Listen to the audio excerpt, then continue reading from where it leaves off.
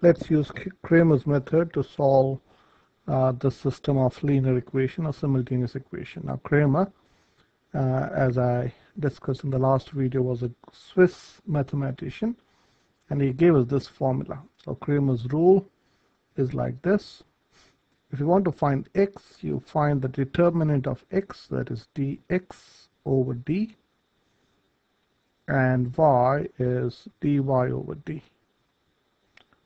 They are determinants. So the determinant d is the determinant of the coefficient of x and y. So you just write 4, 2, 1, 3.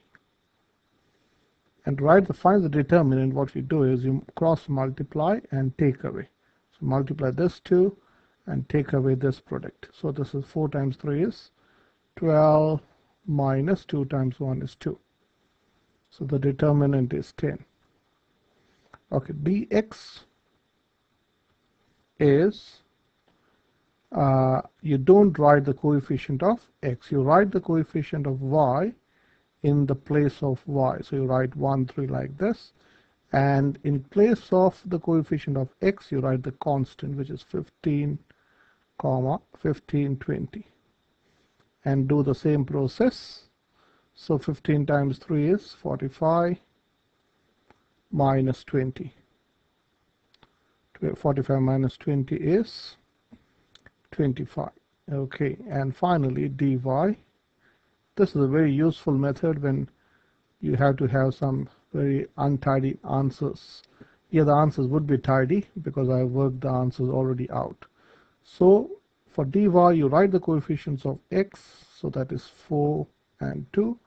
You don't write the coefficient of y, but you write the constant in place of that. So 15, 20. And then you cross multiply and take away. So first always this, 4 times 20 is 80 minus 30, which is 50. Okay, so let's use the formula. So let's use the formula. So what does it say?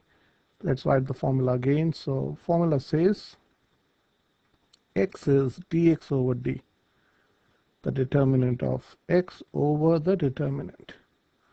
So what is dx? Dx is 25 over 10, which is 2.5. Okay, and y is dy over d. What is dy? Your dy is 50 over 10 is equal to 5.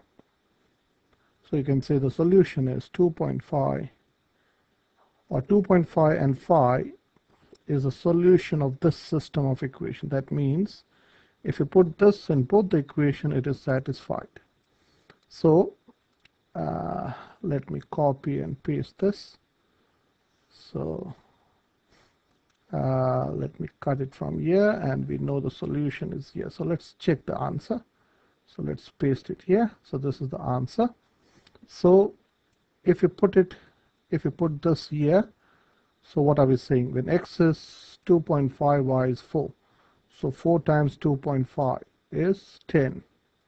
Okay, plus y is 5, which is 15. So equation 1 is satisfied. So let's put it here. 2 times 2.5, which is 5, plus 3 times 5 is 15, is equal to 20. So what is the system of equation telling me? That this is the only value which satisfies both these equations. I'm going to make a number of videos on Cramer's method to even solve 3 unknowns.